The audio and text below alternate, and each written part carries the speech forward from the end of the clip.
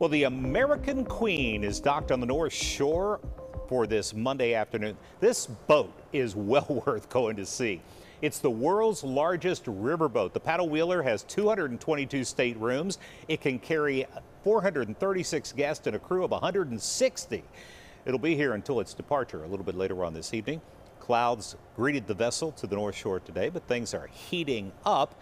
KDKA First Alert meteorologist Ron Smiley, who, by the way, in a previous life was in New Orleans and saw a lot of those ships. Yeah, boats, plenty of those along the Mississippi. No doubt. It seems like I basically grew up along the Mississippi River's shores there. Let's talk about your forecast and what's going on there. It is cloudy outside. Temperatures right about where I thought they'd be right now. Had us right at 80 degrees going into the afternoon. We are at 79 degrees. Winds coming in basically out of the south. A little bit of a westerly tilt coming in at 10 miles an hour. The big number, is the dew point, 71. Anything above 70. Speaking of New Orleans, that's New Orleans-like, tropical-like, like what you would expect heading down to Florida this time of the year. It is soupy, to say the least, when you're stepping out the door when it comes to just how thick that air is outside. Because of that, because of the moisture content we have in the air and the fact we have a cold front that's close to us, we will have a chance again. We're under that excessive rain outlook for the day today. Some big rain totals will be possible.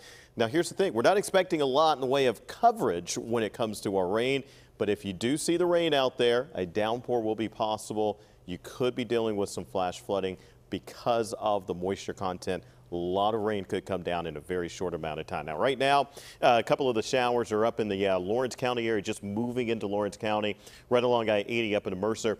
These are all light showers at this point. We're not seeing any downpours at this time, but please be aware that could happen, especially as we start to see this cold front getting a little bit closer to us this afternoon. So there's those rain showers that we're seeing right now. I would watch that closely. We could see, especially on the back end of that, some stronger downpours developing. Not seeing anything right now. Model data really has struggled also. It does show a couple of downpours developing after 1 o'clock this afternoon, and our best chance for rain today, at least with data coming in, looks to be all the way up until about 5 o'clock. After that, it looks like our rain chances are going to go down. I can't guarantee it, but at least data is showing that. Now, I'll say this. We're still going to see, as we're heading into the overnight hours, the same setup that has us looking at rain right now. We'll still be unstable, cold front just off to our northwest, but at least data is hinting that we'll see mostly dry conditions for the evening hours. Better chance for rain, by the way, on Tuesday.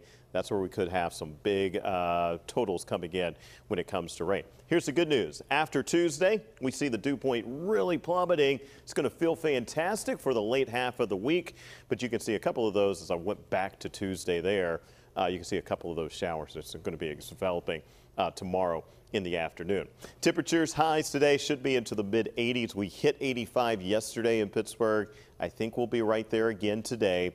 Here's how I think the rest of the day breaks down, including 85 degrees, your temperature right there at 5 o'clock. Here's your 7-day.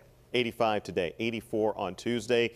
Both of these days, downpours possible, very humid weather.